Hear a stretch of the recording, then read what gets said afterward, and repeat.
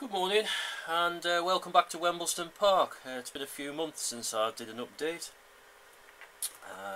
mainly due to moving stuff around the house and being ill, but we're getting over it.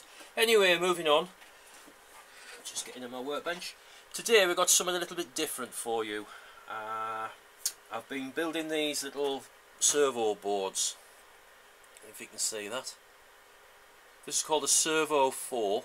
And these come as a kit and they are available from MERG. If you have a look in the descriptions below, I will put the link to MERG.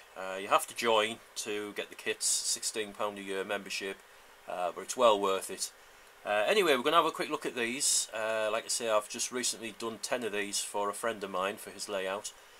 So I'm just going to do a quick video so that he can use this as a reference for setting them up. Okay. Anyway. Over here, some of you may recognise this.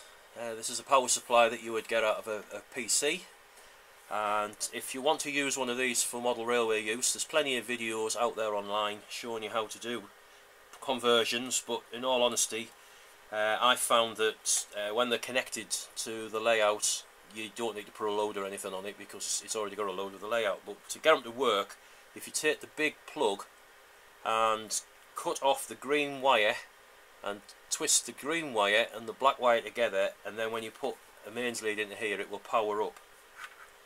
With a computer power supply, you've got your cables here that would go to your hard drives. The yellow wire is 12 volts, the red wire is 5 volts, the black wire is 0 volts, and if you have a look on the other plug, you can sort of see you've got the orange wire. The orange wire will give you 3.3 volts, which is quite useful for LEDs and stuff like that. You will still have to use a small resistor for your LEDs, but you can do it that way. Anyway, the other thing to note as well is if you do that, is there's a brown wire here connected to this orange wire, and what that does is it's a sense cable. So that this power supply can regulate the voltage. But what I will do in a future video is I will do a proper video on this. I just thought I'd quickly show that. Anyway, down to what we were going to work on today. So over here I've set up a little test rig.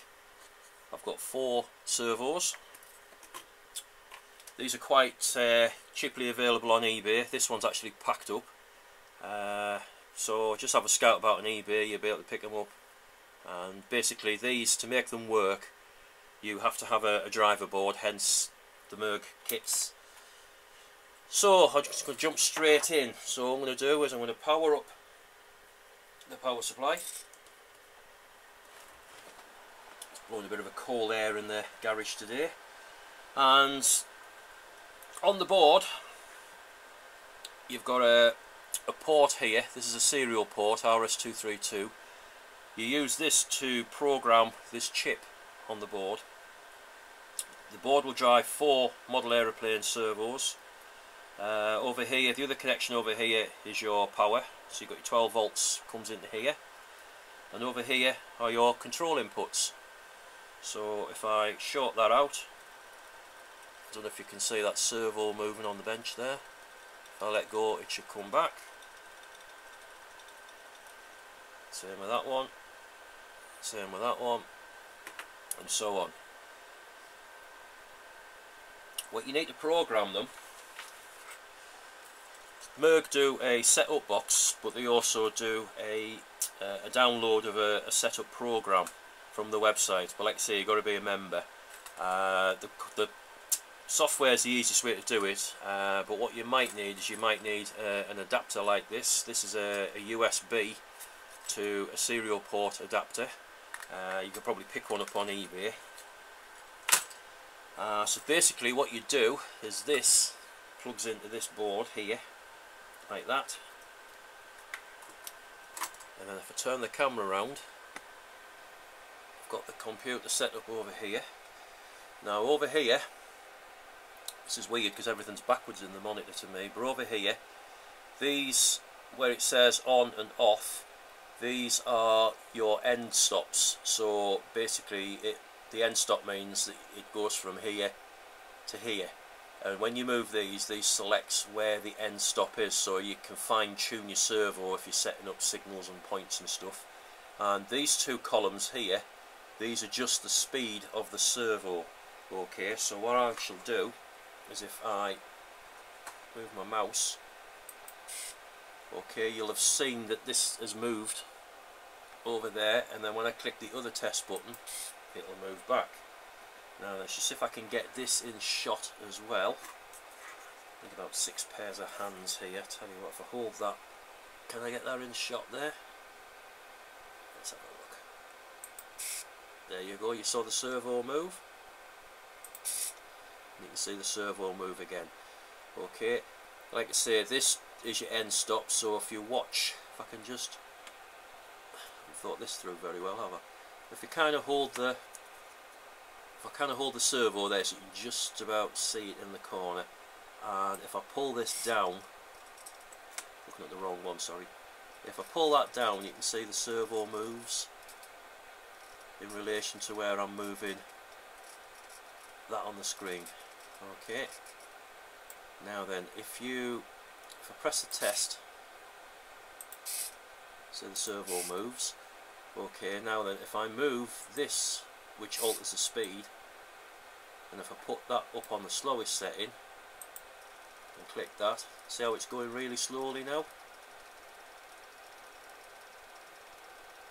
I should get to the end of there, and then when I press this one, that comes back. And again, this one, if you adjust this up here, that does the speed, go in the other direction.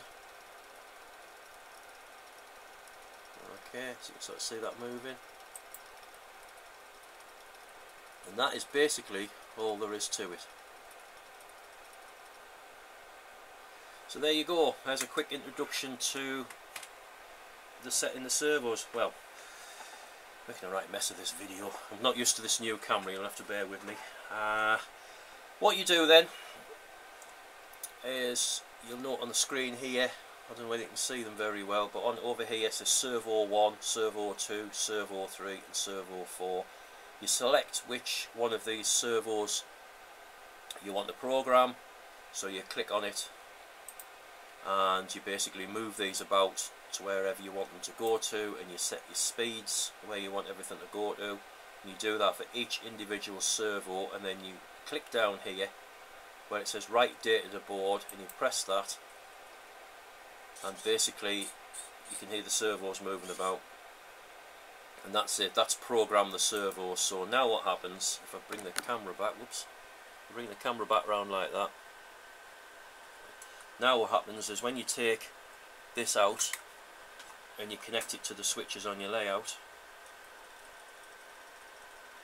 this now moves the servos.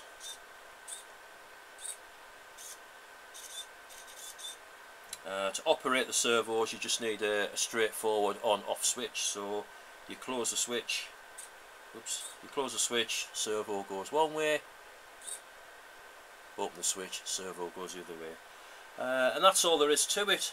But anyway, like I said, I shall do a proper update video shortly. This is just a quick how-to for my friend who's going to be picking these boards up later today. So that's about it for today. So anyway, this is Dave signing off, and I'll speak to you shortly. Cheerio.